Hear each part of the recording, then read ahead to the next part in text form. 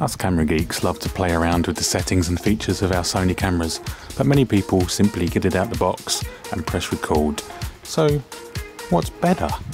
Well, there's only one way to find out.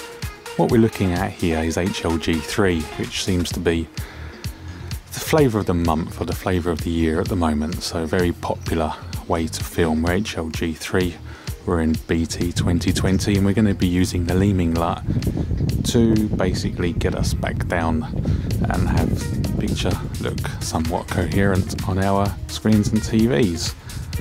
But how good is it compared to just simply getting the camera out the box and pressing record? So take in HLG3, see the parts you like, parts you maybe don't, and we'll shortly be switching to absolutely nothing, just camera and record. And here we have it. I am in video mode in auto with no picture profiles, no creative styles, just pure out the box Sony video. So, what one do you prefer? Leave me a comment and let me know. As usual guys, it's been emotional.